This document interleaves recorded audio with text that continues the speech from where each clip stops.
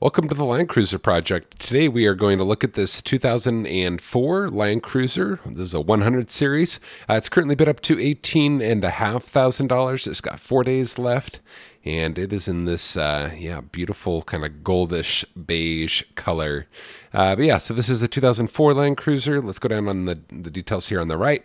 So it's located in Wrightstown, Pennsylvania. It's got 22,000 miles. That is extremely low.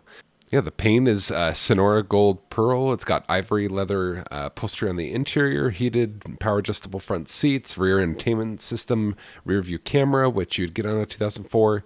And yeah, we'll see if it's got, there aren't a ton of options for these years. We'll see if it's got the side airbags as we go through the photos. But yeah, that's low mileage. This, if it all checks out, it could be a new record. So we'll see. We'll see if it'll get over the original MSRP, and yeah, hopefully we see a sticker for that.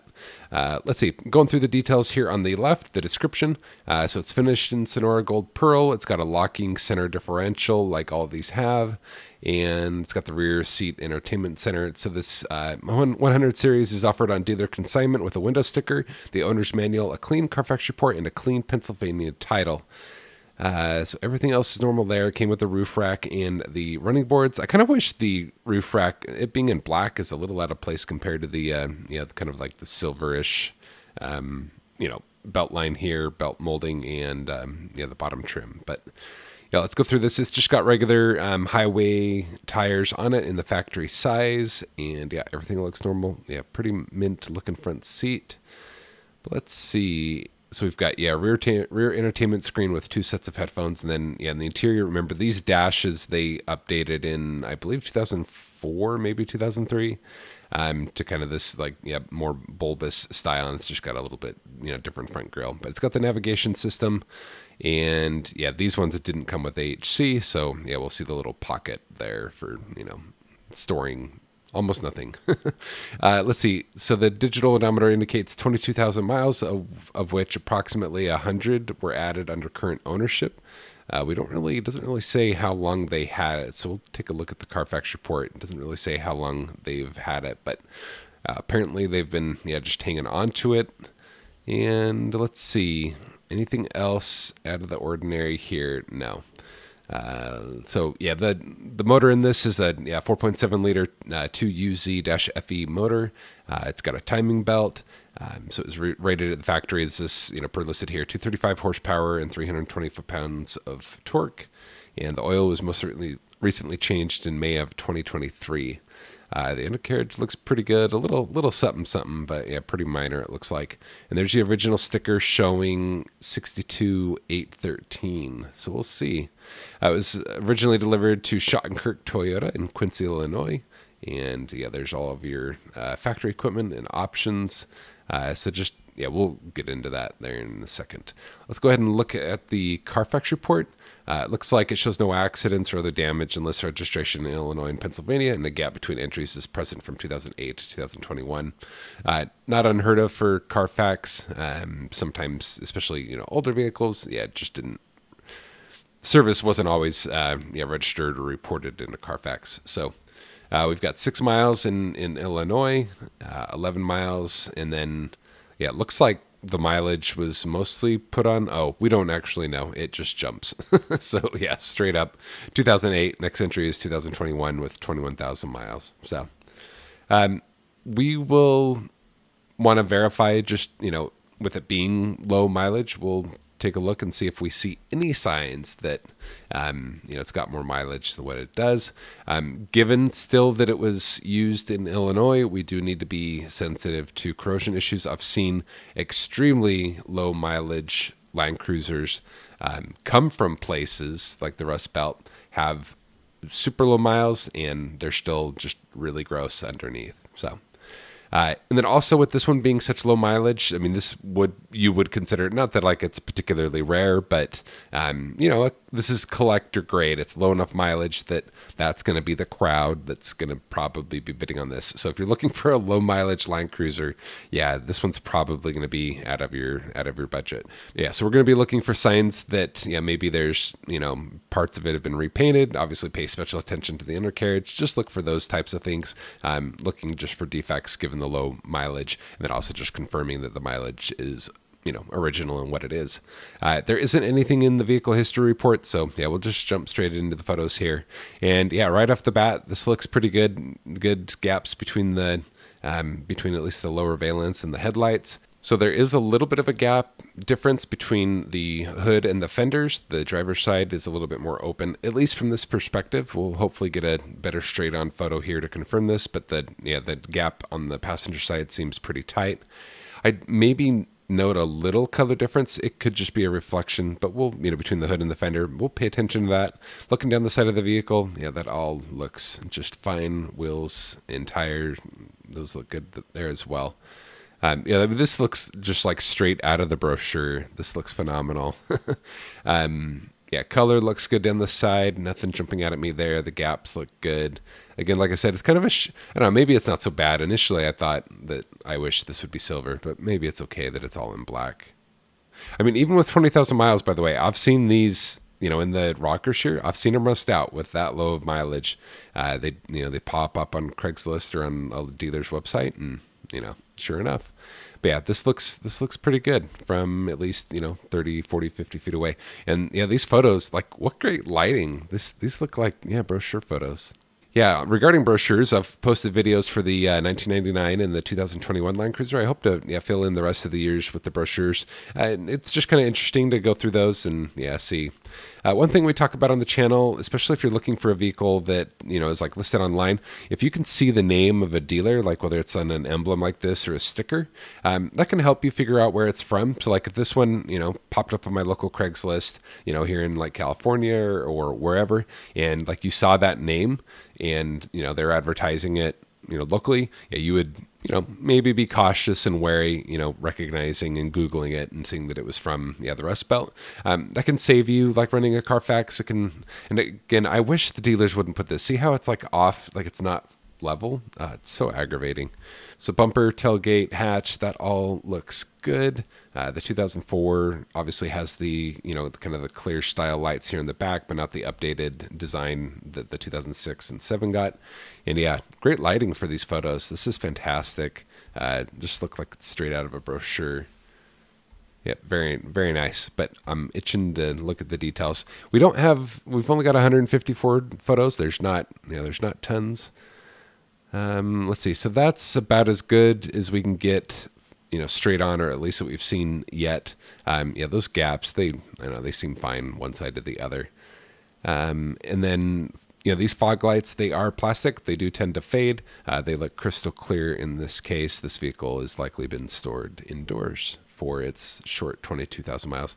A little scuff there on the front bumper. But yeah, this Sonora Gold Pearl, this is code actually 4R3 for Romeo 3. This was found on, at least for the 100th series, 2003 through 2007 model years. Yeah, paint's shiny up top. Yeah, this looks pretty good. A couple of scuffs there on the little side trim there. Yeah, looking pretty mint here. Yeah, not even a lot of fade on this plastic piece there. That looks pretty good. Couple little scuffs. On the rear bumper, looks like there's just a couple little nicks there. On the passenger side, and then another couple over by this little reflector. All right, show me a good photo of this seam here at the bottom. I want to see that. Don't leave me hanging here. All right, back to the roof, and then, back to the side. Yeah, this all looks good. No sign of repaint here, at least on this door handle. That looks good. Yeah, wheels look, super, super minty fresh. That's so nice. Yeah, looking at the pinch weld here on the rocker panel, that looks great. No signs of shenanigans there. Same thing on this driver's side. That looks good as well. Yeah, those wheels, that's nice. Looking behind these, the wheel well here, you can just see a little kind of patchy, kind of surface corrosion starting. Yeah, it's super minor. It's just superficial. All right, moving to the interior. Yeah, the seat looks about 20 miles or 20,000 miles young. Same thing here on the side. We talked about whether or not this thing got the option for the airbags. You can see the little sticker there on the driver's seat. Looks like it did. And yeah, that interior looks great. Looking at the door jamb here, no signs of paintless dent repair. We've got a VIN sticker there. Everything seems to be in place. Carpets here in the front. It could use a little bit of a vacuum, but otherwise that looks good and clean. Nice focus of the house in the background. They should have cut that photo out. Steering wheel looks like it's in great shape. I'm sure we'll get another photo, but yeah, 22,455 miles. These photos were obviously taken, with about 10 miles in between them. Looks like the nav works, and yeah, shifter handle leather looks good. So all of like the normal, and yeah, the plastic here in the seatbelt receptacle, that is clean and fresh. So those are like the three main, besides like the dash, but the dash in these 100 series, I've never seen one crack. Those are kind of the main three things that you can do to tell or look at to tell whether or not a vehicle is parked outside and is in the sun.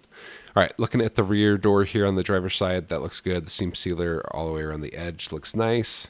The wood, paneling looks good. Second row looks good. Headliner looks great. Look at that leather. Yeah, get some conditioner on that and keep it nice. Yeah, so this is a good case for a line cruiser to really take care of. I'd be surprised if this mesh, the netting here on the back of the driver's seat, when you pull whatever's in there out, isn't totally extended. So yeah, you might want to look at tightening that. Carpet here in the second row looks good. Passenger rear door card looks good. You can see a VIN sticker there. No signs of paintless dent repair. Yeah, that looks pretty good. I'm trying to remember if I don't think the 100 series had a VIN sticker here. We'll take a look at another vehicle just to double check that, whether or not we got VIN stickers on the rear quarter panels. But moving to the cargo area, you've got the subwoofer. That little fabric looks good. We didn't ever get a photo of the passenger front door card, so that might be worth just asking about if you're interested in this vehicle. But carpets there in the third row, that all looks good. It does have the rear AC system, so there's a big kind of HVAC unit back behind here. They've got the little covers here for these seats just kind of hanging out on the sides. Those can be stowed on the underside of the seats. All that looks good. But anyway, back to the rear AC. You can see vents here, and then there's a separate control there. It's kind of in a weird spot. It's only accessible to the third row occupants. Yeah, whatever. All right, rear hatch. Yeah, that looks good. The kind of normal telltale for corrosion here on the rear hatch, that looks good, at least from this distance.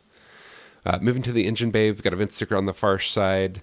Everything looks to be in order under here. Radiator looks good as far as color goes. Let's see. Yep. Let's see the VIN sticker. So we didn't get a photo to be able to see the VIN sticker on the driver's side, so that would be, again, something you should be interested in if you're purchasing this vehicle. And look at this color. Like, this looks very much like the new, the Sonora Gold looks like the new color on the Lexus GX 550 that they're kind of pitching. But all right, moving to the undercarriage. Yeah, not a lot of photos, at least yet. Very superficial corrosion. I mean, this is stuff that you would, if especially to maintain the condition of this, you would want to get after that and keep it super nice. But it doesn't look like anything injurious has happened yet. Just kind of minor superficial stuff. Yeah, I feel like we're getting repeat photos over and over here. But yeah, just super minor stuff. But yeah, just take a little wire brush to that and yeah, get it cleaned up. All right, there's the original sticker. Yeah, $62,813.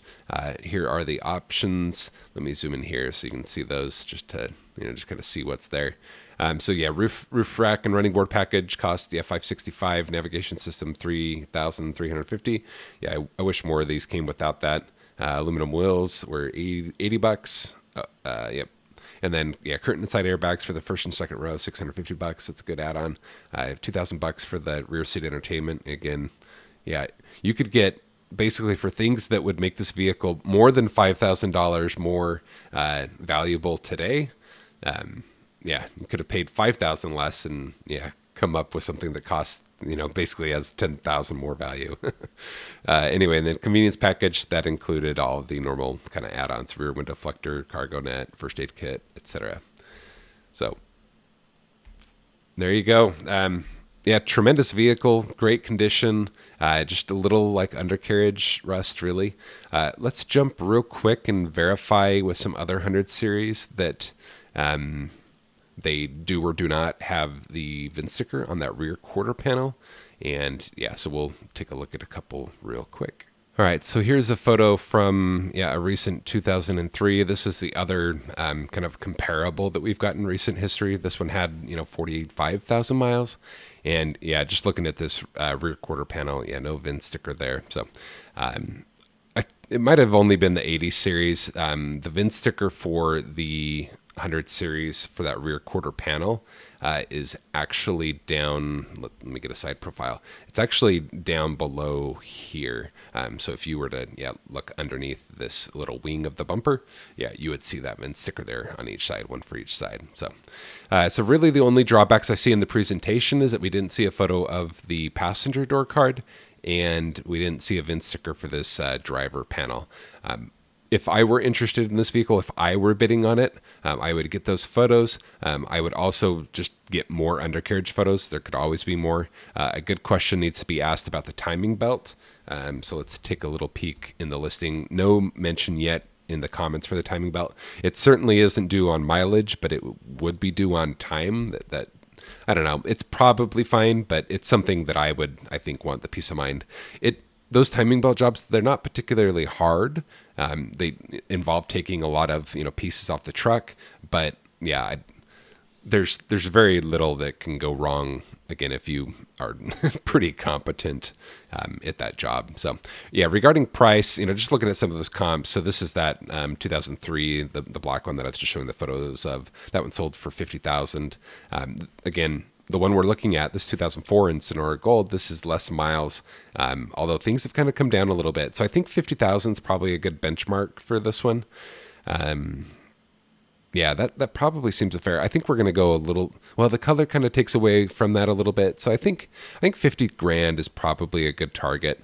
I do want to take a moment and say, thanks to the seller for putting this up at no reserve. I don't know how long they've had it. I don't know, what they got it for, but, yeah, so the owner did pick this up in May 2023. So interesting. I'm curious as to what they picked it up for. I missed that earlier in the description. So with that being said, yeah, they could be in it like pretty far, or perhaps they somehow got it for like a screaming deal. Either way, they're going no reserve. So thank you for doing that. It's great to see this thing. It's going to sell, and it'll sell at the price that it'll sell at, which is just fantastic. I don't see a whole lot wrong with this one.